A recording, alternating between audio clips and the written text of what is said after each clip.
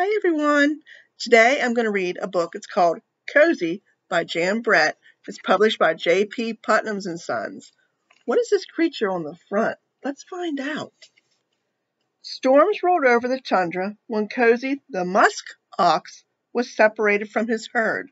He was used to being with his family. His mother and father had named him Cozy because his silky coat was so soft and thick. Cozy braced himself against the wind, and his thick coat warmed him like a blanket. See him? He's a musk ox. Wow, pretty neat. In a tussock, a mother lemming puppy was squealing loudly. I'm cold, I'm cold. She used a triple carry to tunnel them toward a new spot, where she saw a towering mountain of fur. In no time, the lemming family settled in next to Cozy's left hoof. Shh, she whispered. Quiet voices, and that musk ox will never notice us. See him? See him over by his foot? I see them. They're very big. Snowshoe Hare, feeling chilly, had the same idea. Master Musk Ox, he said politely, may I wait out the storm under the protection of your very thick coat? Cozy was happy for the company, and well aware that a lemming family had snuck in. He said, Welcome, Snowshoe Hare, but mind those lemmings. Quiet voices and gentle thumping only. See him?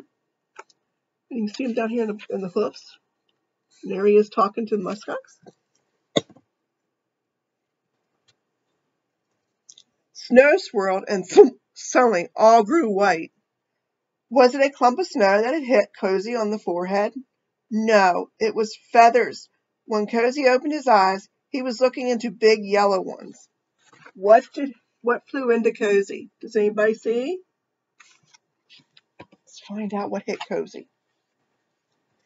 The eyes belonged to a snowy owl who had a request. Oh, magnificent Almanac, would you be so kind as to give me shelter? The wind has tumbled me terribly.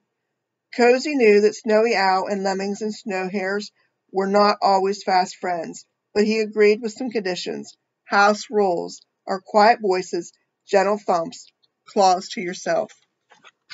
See him? He's letting them come in, isn't he? Wonder who's next. Let's find out. Arctic Fox's nose was turning blue. Her bushy tail wasn't warm enough, and every time she wrapped it around herself, the wind unwrapped it. Thinking Cozy would make a good windbreaker, she slided up next to him. Do you mind, Mr. Musk Ox, if I unfreeze my nose in your thick fluff? Cozy was happy to welcome a new guest, but eyeing her sharp canines, he answered, For the harmony of all, quiet voices, gentle thumping, claws to yourself, and no biting. See him? Let's find out who else. As winter went by, the storms grew worse. The wind blew and blew, and a low, humpy shape appeared, swaying and shuffling. Its coat was covered with ice balls. Shaggy beast, it growled. I fell into an ice floe, and I am chilled to the bone. Can you help me? Cozy was happy to invite the Wolverine in, but added the house rules. Quiet voices, gentle thumping, claws to yourself, no biting, and no pouncing. See him?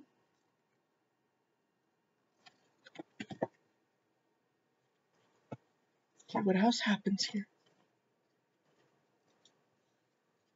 Cozy's new friends cleaned their coats, preened their feathers, napped, and were glad for their comfy shelter. But then, above the wind, the animals heard, Yip, yip, yip. What do you think's coming? What is coming, do you think? Can you see the Cozy picture over there? I see something. Let's find out. A team of huskies, always on the lookout for a good thing, barreled into Cozy's big bulk, flinging the creatures in all directions. Their musher, a sea otter, looked on in dismay. Sea otter being a musher. Huh. Knocked everybody out from underneath them, didn't it? Hi, the lead dog grinned. House roars chorused the jostled lemming, snowshoe hare, snow owl, Arctic fox, and wolverine. Quiet voices, gentle thumping, Claws to yourself, no biting, no pouncing, and be mindful of others. Cozy, wary of the lead dog, who looked a lot like a wolf, shook his horns to make sure the huskies understood. See him? See if they follow the house rules. As time went by, the wind calmed a little, and the Arctic sun climbed higher in the sky. The animals felt more at home every day, but Cozy had spring fever. I want to find my family. How can I move about with these visitors underfoot? See him? You think he's going to find his family? Let's find out. The house rules were stretched every day. When was a nibble would bite, when was a hoot quiet or loud, there was bumping, making faces, and nobody was saying I'm sorry. See him?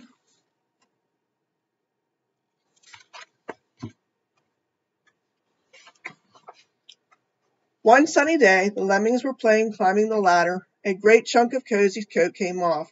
Then another hank came off and snowed to Al's talon. Cozy remembered this from last year. Shedding meant it was finally spring in Alaska. Hank by hank, all of Cozy's warm silk winter coat drifted down the slope. See him? They're all yanking his fur because he's shedding, isn't he? Let's see what happens after all this happens. I think he might find his family. Maybe. Cozy's lodgers started heading to their spring homes.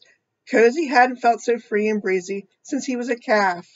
He jumped, he gabbled, and then in the middle of a gleeful leap, he saw his herd.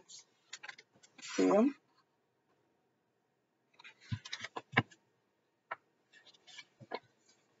He ran to join his mother, his father, his sister, and his brother. Where were you?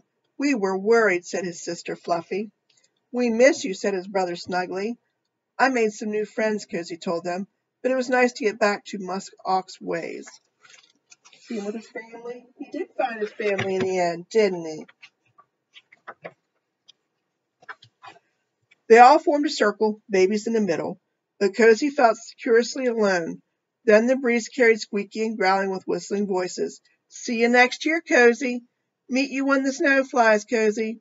The snowshoe hare thump, thump, thumped as they all called.